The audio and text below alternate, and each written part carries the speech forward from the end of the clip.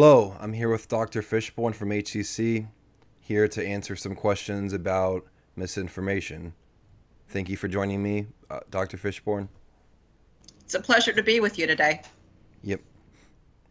So, my first question for you, what is the difference between misinformation and disinformation? Good question. The difference between misinformation and disinformation. Let's start with what is information. True information is valid based on scientific knowledge and facts. We have the evidence to support that. Misinformation occurs when we don't know all the facts. We don't have all the evidence in front of us. So a lot of people will fill in some gaps in order to plug that in. That's understandable, but misinformation can correct itself over time with good science. Disinformation is the intent to deliberately misinform somebody. And that's the big question. You need to understand what's the intent. Why are you trying to disinform somebody? What's the reason? What's the motivation behind it? Who's the person? Is the person trying to disinform for profit, for money, to get the outcome that they want? So there's a lot of reasons why disinformation is there, but there's also the understanding that we have misinformation, which hopefully over time will correct ourselves. Okay. And why do some people react to misinformation? Reacting. If you think about all of us, if you think about all the people that you know, we all have different personalities. Some people are just by nature, by their own traits, very excitable. And these are the ones who will hear something and without thinking, they'll be the ones that will very quickly respond with a, oh my God, did you hear this? And pass on the information. Other people, by their personality or by their traits, are very deliberate, very conscientious. They spend a lot of time thinking. So when they hear something, they may react with, wait a minute, what is that? Maybe I should look more into that. So we all have different personality traits that, just like anything else, when we hear something, we respond differently. Okay. How can misinformation affect an individual?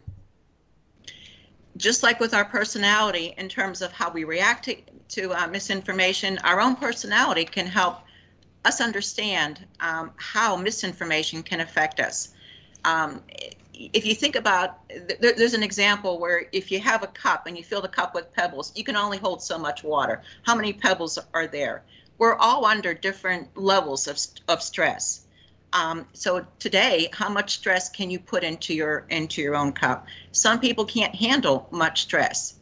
Some people might be prone to anxiety or be prone to depression. So when they're being hit with misinformation, and again, depending upon their personality, they may respond in a way that makes mental health be a concern.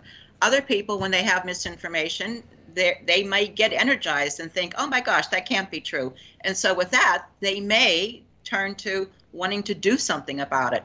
So we're all different, and that's the interesting thing about psychology. We respond differently, but if you think about basic personality traits, it might be a clue as to who's responding and how they're responding and why we're so different for that. Okay. Why do some people feel the need to share information? By nature, we're social. We want to communicate. We want to share. We want to share what we know. We want to share things that can help confirm what we think might be true. We want to share in order to maybe disprove what we're hearing. But we have a need to share, and the need to share can be different. Again, some people may share in order to soothe themselves. Other people maybe share in order to find more things out. And some people are just more dramatic, and they share for maybe to be the center of attention, maybe to, to get some attention because that's the nature of the personality. What makes misinformation believable? We're always trying to think we're always thinking, we're always making decisions. Every day we make big decisions maybe, or small decisions, but our brain is we've trained our brain to get to know us. We've trained our brain what to expect. So when we hear something, our brain is going to help us to take in information and make a decision. What if, and especially in a time when we don't know something, like with the COVID, we don't have a lot of the information. So if you hear 5 things and they all sound similar and they're coming from 5 different sources in your mind, we might think, oh, you know what? That's what I've heard. Yeah, I've heard that. And so because we've heard it so much through repetition, we're more likely to think it's believable. In psychology, we talk about this thing called the availability heuristic. It's a shortcut. We use information available in our mind to make decisions. Okay.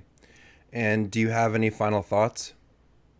Please, you're in college. We're in college. We learn in how many classes about the scientific method?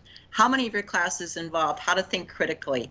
This is the time where we can put those skills to the test. If you're learning about the scientific method, to think about what you're hearing, to gather information, to look for validity behind what you're hearing, you can take what you're learning in college and make it work in your practical life. And in times like the pandemic, the misinformation that's around, we can help each other out by putting those critical thinking skills to use. All right. Well, Miss, thank you for joining us today. It was a pleasure. Thank you.